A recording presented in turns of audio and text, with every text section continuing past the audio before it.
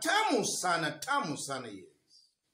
Earlier today, Martha Karua joined Azimio, after which she fully endorsed Raila's presidential bid. And in our earlier analysis today, I talked briefly about that. But in this video, I want us to look at 5 political implications of Martha Karua's move to join Azimio and to endorse Raila Amolo Odinga for the presidency. And when I talk about Martha Karua is not just your ordinary politician. In 2013, Martha Karua contested for the presidency. And then in 2007, after the post-election violence during the Kofi Annan negotiations, Martha Karua was being seen to be the only man who was in Kibaki's camp because of a hardened position and tough stance at that time.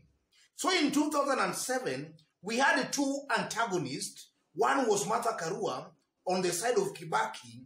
The other one was William Ruto on the side of Raila Amolo Odinga. So it's also very interesting that in 2022, these 2 leaders are actually again on the opposing camps. And Martha Karua's move to join Azimio is also very strategic at a time the president is actually trying to do all he can to consolidate the mountain behind Raila Amolo Odinga. So in this video, I want us to have a look at 5 political implications of Karua joining Azimio and endorsing Raila Amolo Odinga. But before we do that, in case you've bumped here for the very first time, kindly subscribe, give this video a like. Yes. The first political implication, Martha Karua helps Raila Odinga and Azimio consolidate their support nationally and also on the mountain. You know, on the mountain, it's being seen that Raila is actually making inroads. Now, by Karua now endorsing Raila Amolo Odinga, it actually reinforces that belief. And that has the potential of actually luring or rather attracting residents of Mount Kenya towards Raila Amolo Odinga. And that's very strategic at a time President Uhuru Kenyatta is also actually doing all he can to mobilize the mountain behind Raila Amolo Odinga.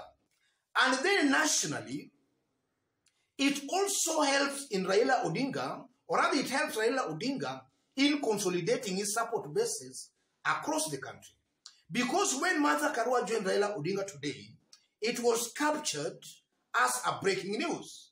So you can see clearly that Martha Karua is a big name. She's not just your ordinary politician.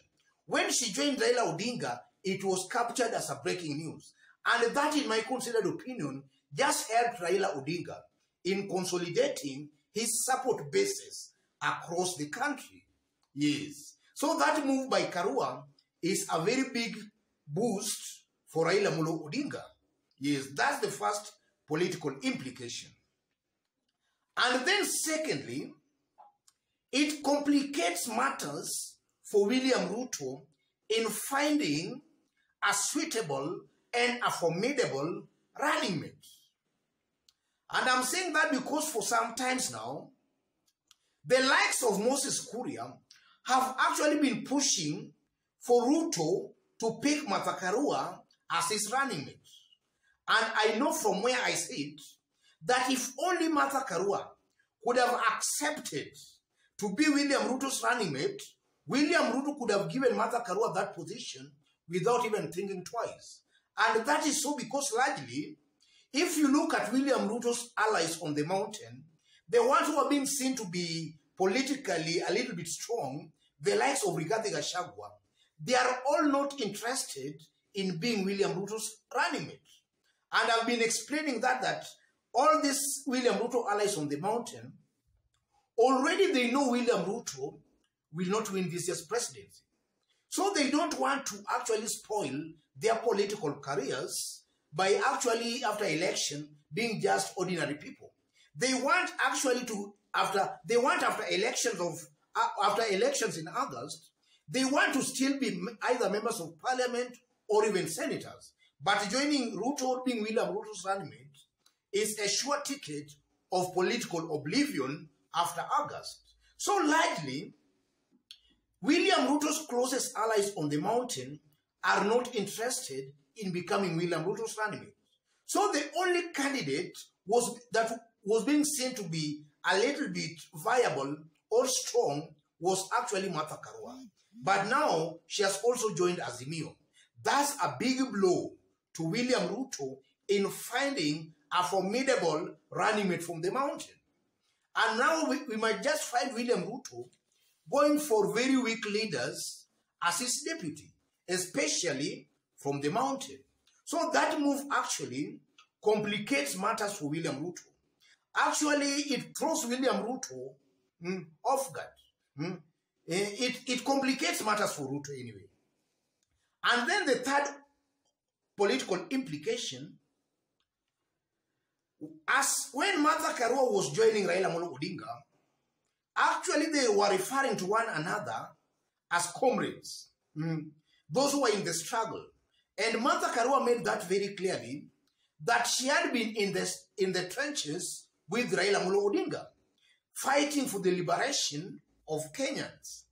And also when Raila stood to speak, actually she branded Martha Karua as a reformist who could not actually join the other side of the apologists. The other side of William Ruto, Rigathi Gachagua, Musalia Mudavadi, those who are the Kanu boys, those who are being used by actually Kanu and Nyayo to oppress Kenyans during the Moi days.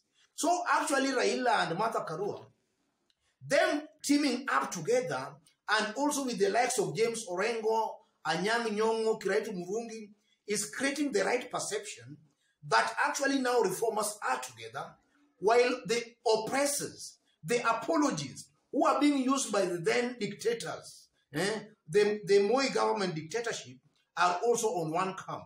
So actually it makes the game very easy. Either you identify with the reformers or with the apologists. It creates that kind of a perception. And then another political implication, it also widens Raila's options of finding a suitable or a viable running mate. Because before Martha Karua joined Raila Odinga, we had only some two names being mentioned majorly, that of Peter Kenneth and Peter Munya. But now with Martha Karua's entrance, I'm now seeing Raila has got a wider range of leaders to choose from. He can actually go for Martha Karua, he can actually go for Peter Munya, or even Peter Kenneth. So this move of today by Martha Karua just widens and increases Raila's options of picking, or rather of finding, a formidable running mate from the mountain.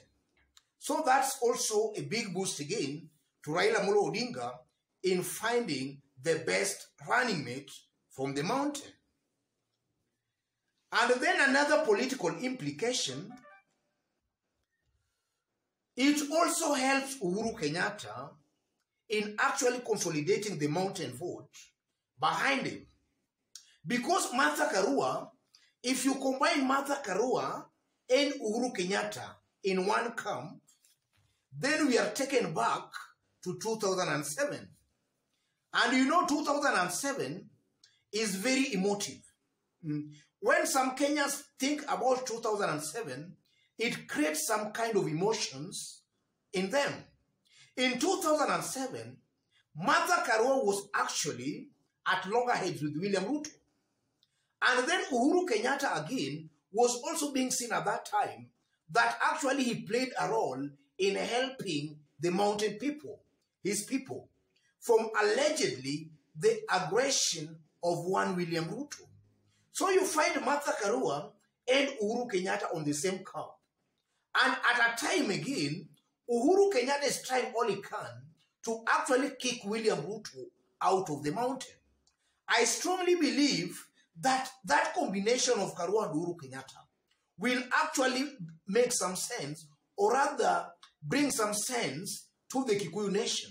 They will just be reminded of how these two great leaders actually played a bigger role in actually saving them in 2007. And that will actually complicate matters for William Ruto on the mountain. Because now, Martha Karua maybe will just remind her people that this person here, me and Uhuru Kenyatta, we are the ones who actually saved you from this man.